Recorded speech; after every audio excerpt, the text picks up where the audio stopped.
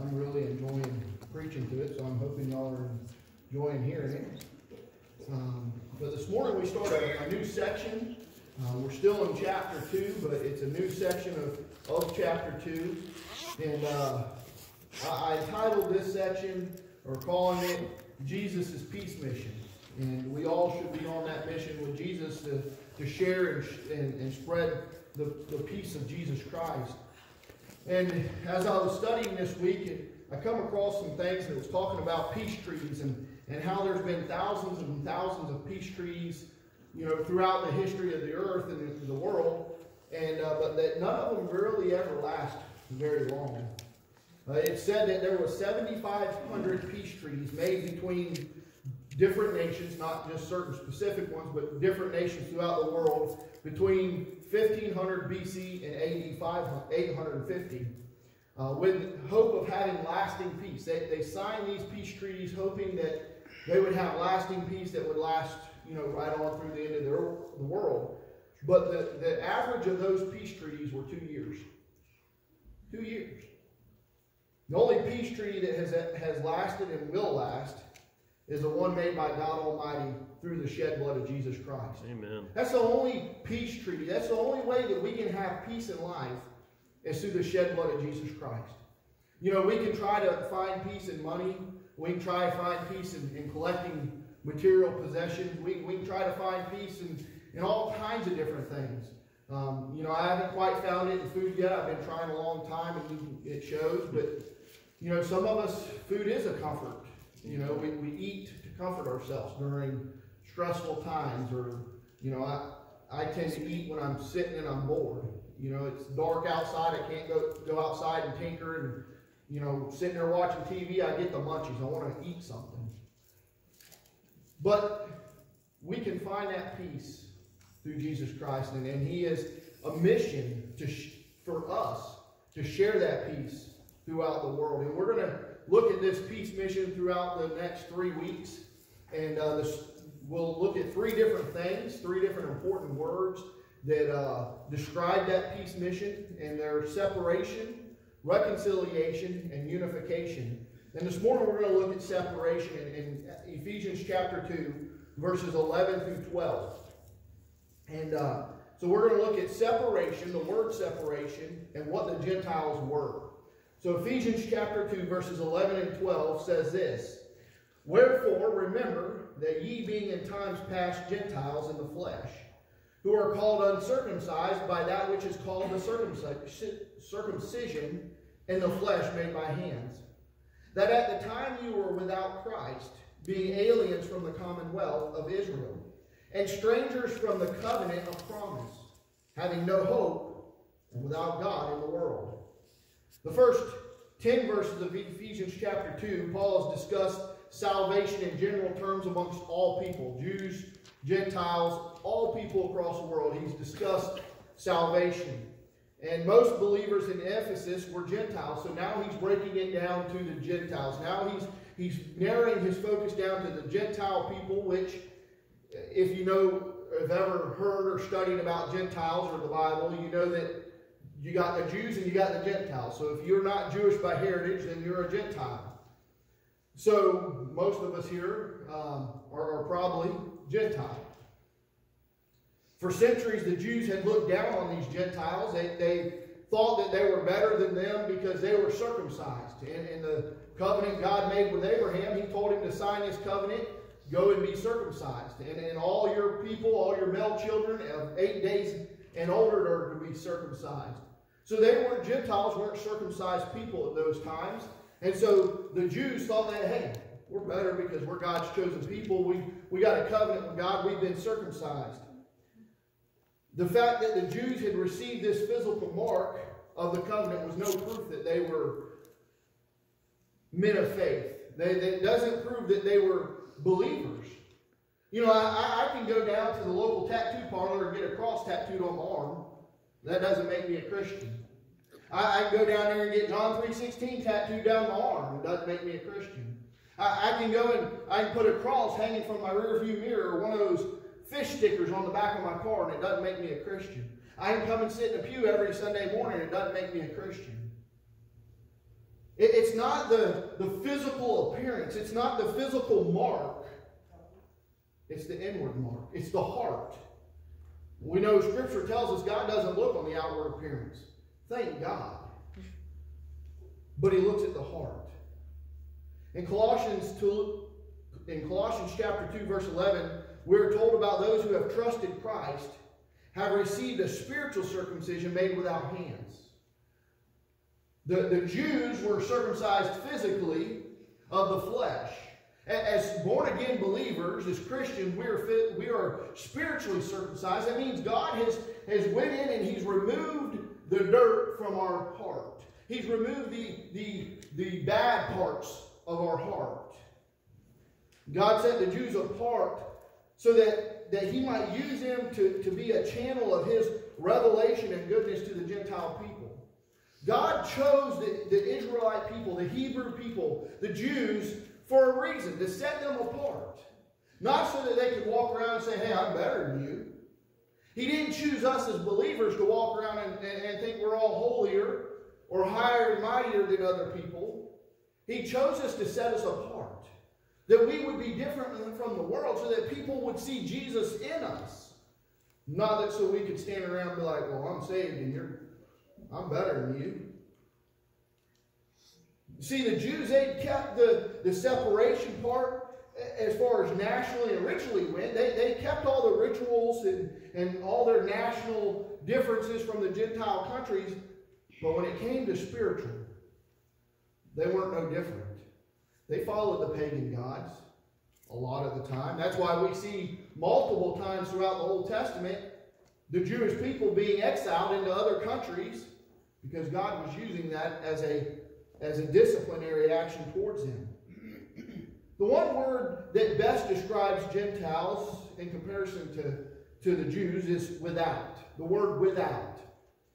They were outside in several respects. And we're going to look at 5 different things this morning that the Gentiles were without. The first thing that they were without Christ. The Gentiles, unbelievers, are without Christ.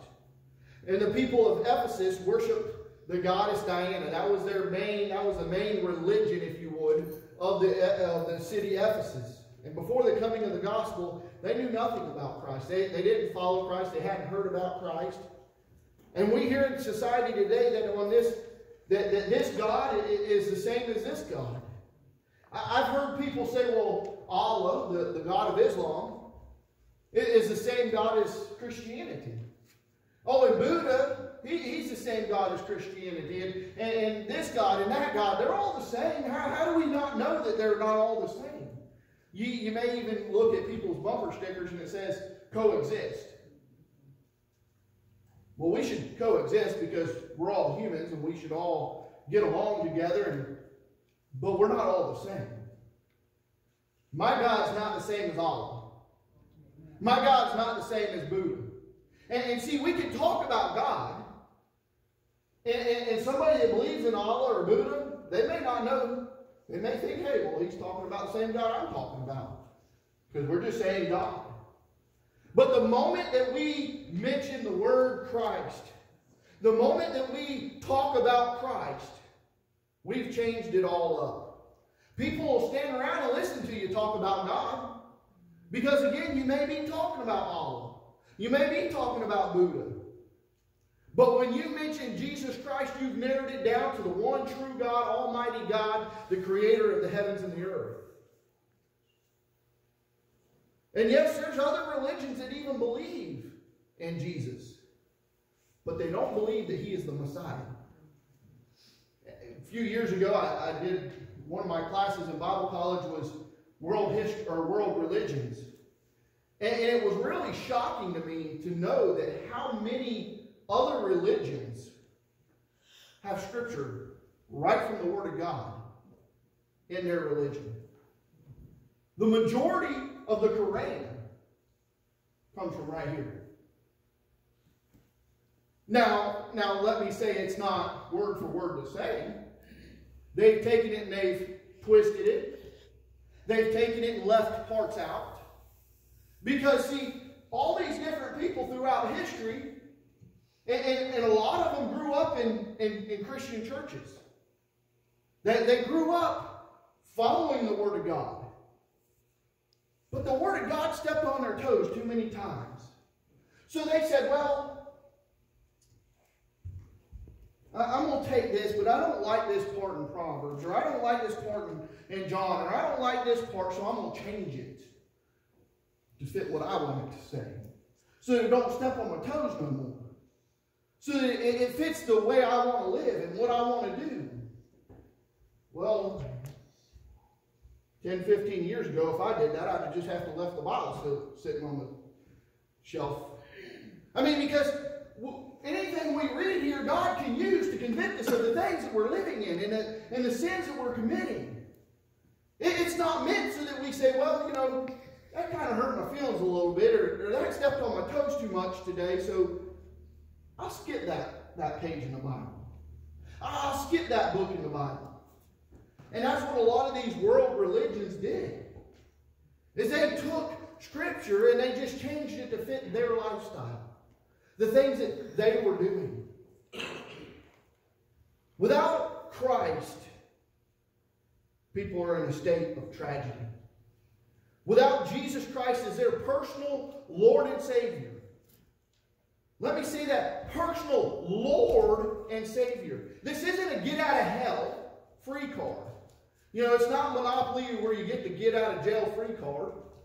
You stick it in your wallet and then when you die you pull out your card and say, God, I got this. I went to the altar and the pastor gave me that. Well, isn't that baptismal certificate good for something, God? No, because you didn't mean it in your heart. We can dunk you all day long in that baptistry. That don't get you to heaven. That don't get you through the pearly gates. You got to have a personal relationship with Jesus Christ as your Lord and Savior.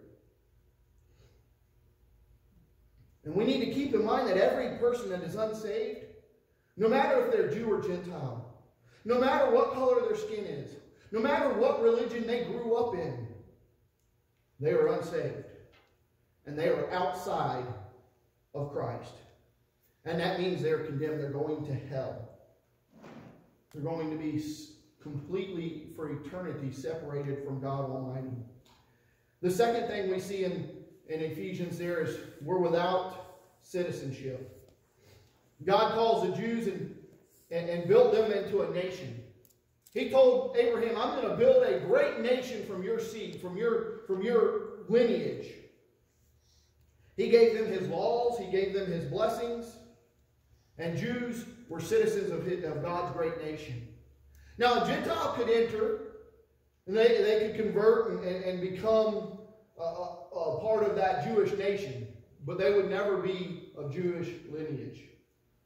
You know, you can move into Red Level, but you're not going to be born in Red Level. You know, we have people coming to America every day by the hundreds and thousands because they want a part of the American dream. Now, they can come and they can go through the whole process of becoming a U.S. citizen. But they're not U.S. by birth. But see, they could come.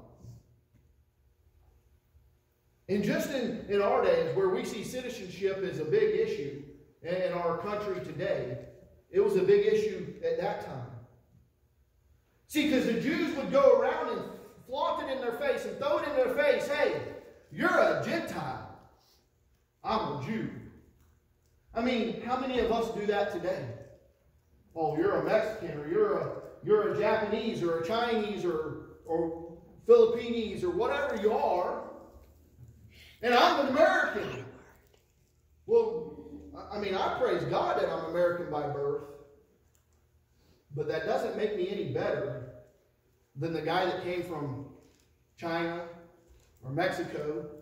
Because when it all boils down to, when we stand in front of God, He's not going to say, well, were you born in America? Because that ain't going to make a world of a difference. He's going to want to see, He's going to look and say, you don't have the shed blood of Jesus Christ on your life. There's the exit. He's not going to say, well, you got the American flag tattooed on your arm. Come on in.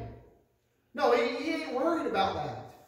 We don't need to worry about that. We need to worry about, does people have the shed blood of Jesus Christ on their life? No matter where they're from, no matter how they were raised, all that matters is, do they have the shed blood of Jesus Christ? Are they a born-again believer? Too many times we get hung up with all these worldly things, just like the Jews. The Jews got hung up on being Jews.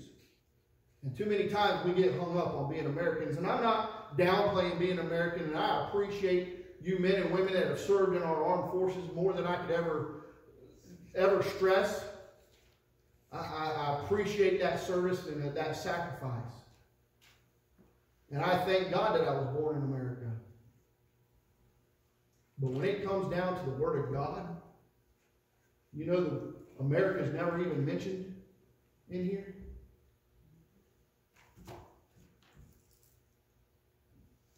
But the shed blood of Jesus Christ is. Because that's what matters. The third thing we see is without covenant. The Gentiles were without a covenant with God. While they could be blessed through the covenant God made with Abraham, on Wednesday nights we've been studying in the book of Genesis, and we have seen just recently, a couple months ago, in Genesis chapter 12, where God blessed Abraham, and he told him, those who bless you, I will bless them. Those who curse you, I will curse them. And I would say that probably one of the reasons that we're so blessed here in America is because we've been allies, we've been friends with Israel. We're not their enemies. Israel is the descendants of Abraham, and God made the covenant with Abraham thousands of years ago, and that covenant is still true today. He told him, this covenant is not just for Abraham. It wasn't just for Isaac and Jacob. That covenant was to last for generations, all the way through the end of the earth. And Gentiles were aliens. They were strangers.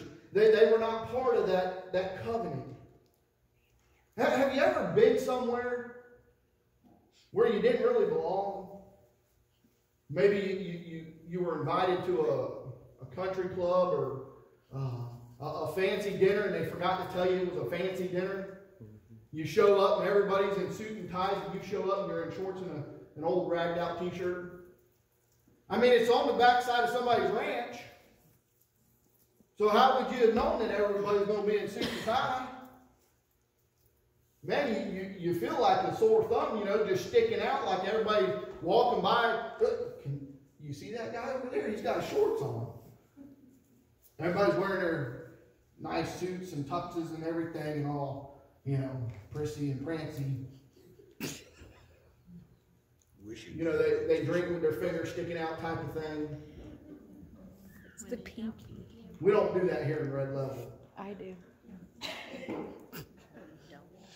Or maybe you've been to a foreign country and everybody around you is speaking a different language. You ain't got a clue what they're talking about. Matter of fact, they're probably talking about you and you just don't know it. That's how the Gentiles were. The Jews went around poking fun at them and talking about them, and they felt uneasy. They felt out of place. The Pharisees would even pray daily. Oh God, I give thanks that I'm a Jew and not a Gentile. They didn't care if the Gentiles heard them or not, because they'd walk around with their nose stuck in the air.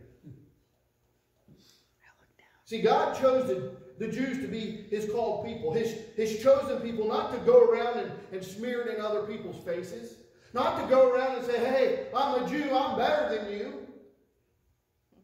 Just the same, He didn't call us to be Christians to go around and say, hey, I'm a Christian, you're going to hell, ha, ha, ha. We're not to go around and smear it in other people's face. We're not to go around and think we're all high and mighty, better than other people.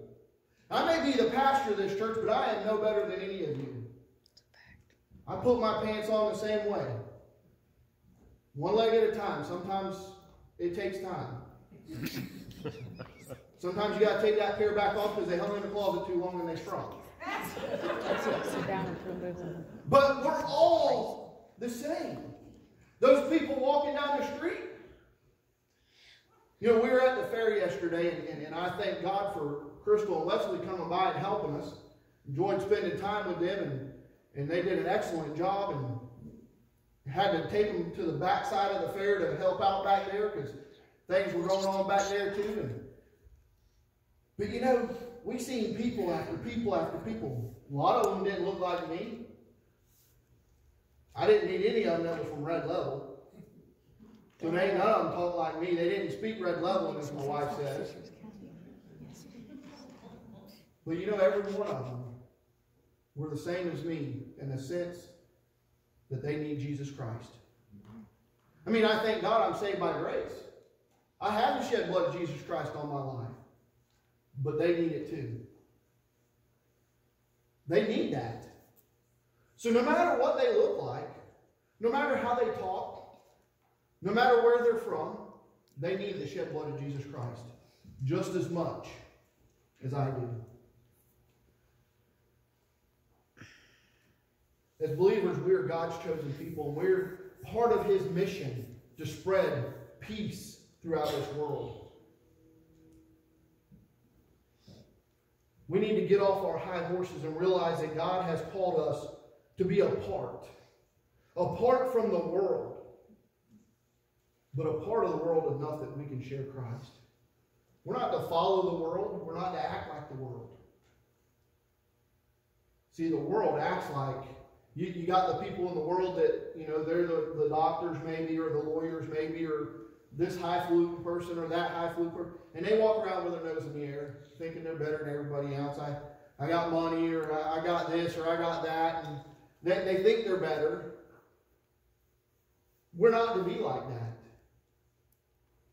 No matter if you got $1 million in your wallet this morning, or butterflies are flying out of it. The fourth thing we see this morning is without hope. The Gentiles were without hope. Historians tell us that a great cloud of hopelessness covered the ancient world. Philosophies were empty, traditions were disappearing, religions were powerless to help men face either life or death. People longed to pierce the veil and get some message of hope from the other side, but there was none. People are still today looking for hope. Because without Jesus Christ, we have no hope. Without salvation, what is there to hope for? Hope to get the raise? Hope to get the next new truck? Well, that raise will eventually wear off and you're shooting for the next raise. That new truck will eventually break down. That new house will eventually need fixing. All those things, I mean, you can acquire millions of dollars. But when it's all over with, when you're standing at the pearly gates, God's not going to ask how much money you got in your savings account. How many charities have you helped? Again, He's going to look at your heart. People in this world need that hope. I know I've shared this multiple times, but I think of Deion Sanders, who had everything in the world. He had money, power, fame, women, drugs, everything. He said, I couldn't figure out, I couldn't find that hope until he ran his car off of a 100-foot cliff, hit the bottom, and he realized the only hope is in Jesus Christ. All the stuff in the world doesn't matter without Jesus. 1 Thessalonians 4:12 through 18, or 4:13 through 18, I'm going to read it to you here. It says, "But I would not have you to be ignorant, brethren, concerning them which are asleep, that ye sorrow not, even as others which have no hope. For if we believe that Jesus died and rose again, even so them also which sleep in Jesus will God bring with Him. For this we say unto you by the word of the Lord, that we which are alive and remain unto the coming of the Lord shall not prevent them which are asleep. For the Lord Himself shall descend from heaven with a shout, with the voice of an archangel, with the trump of God, and the dead in Christ shall rise first. Then which we are alive and remain shall be caught up together with them in the clouds to meet the Lord in the air, and so shall we ever be with the Lord. Wherefore comfort one another with these words. Right here, Jesus is telling us that those who have passed on before us, God hadn't forgot about them. We that are alive when Jesus comes in the clouds and he blows the trumpet for us to come, we're not going to prevent those from being with him. Here the scripture says they are caught up. We would be caught up. And as much as I want to see heaven, as much as I want to see the loved ones that have went on before me, as much as I want to stand and hear and see God Almighty and listen to Jesus, man, I think it'd be awesome to be here on the day of the rapture. Now the Bible here says caught up. We call it the rapture. And boy, I think it'd just be awesome to be here when the rapture came. Jesus has promised to return for us. And we can stand firm on his promises that he will return, that he will come for us. There's hope in that. Death can be scary. The older you get, I remember as a kid we were indestructible, we were invisible. Man, you didn't stop for nothing. You'd climb the tallest tree, jump off the highest building. It didn't matter, young and dumb. And the older I get, the more I realize if I jump off the roof of that building, it's going to hurt. And then you start thinking about death and dying. People get scared about it. Man, I love what we're told in 2 Corinthians 5, 6, and 8 through 8 says, therefore we are always confident, knowing that whilst we are at home in the body, right here, we are absent from the Lord. For we walk by faith and not by sight. We are confident, I say, and willing rather to be absent from the body and to be present with the Lord. The moment we take our last breath here on this earth, we're in the presence with Jesus Christ, our Lord and Savior. Man, there's a lot of hope in that. Man, I have hope that, and I know that if I die in a car accident or if I don't wake up one morning or whatever the situation is, the last breath I take here on this earth, the next one I'm taking in the presence of Jesus Christ. Yeah. The fifth thing we see here is without God. The Gentiles were without God. They had plenty of gods. They had gods all over. God, the Greek gods. They had these gods and that gods and all these different gods. But the Gentiles, no matter how religious or moral they might be, they did not follow and worship the true God. They may have followed the Greek god of this or the Greek god of that. They may have followed Diana, this god or that god. But all those gods don't matter unless we follow the one true God. And people want to say, well, what if they didn't know that God? What if they don't know God Almighty? Let me read you Romans chapter 1, verses 19 through 22. It says there, because that which may be known of God is manifested in them, for God hath showed it unto them. For the invisible things of him from the creation of the world are clearly seen, being understood by the things that are made, even his eternal power and Godhead, so that they are without excuse. Because that when they knew God, they glorified him not as God, neither were thankful, but became vain in their imagination, and their foolish heart was darkened. Professing themselves to be wise, they became foolish. They knew God. He says they were without excuse. See, because God has revealed himself to us through creation, through all these things in life. He says they're without excuse. So no matter what God they may have followed, God has revealed to them that he is the true God. That is through creation. And he says they're without excuse. They have no excuse that will stand worthy in front of me. God chose the Jews, and He gave them His word. He gave them His laws, His blessings.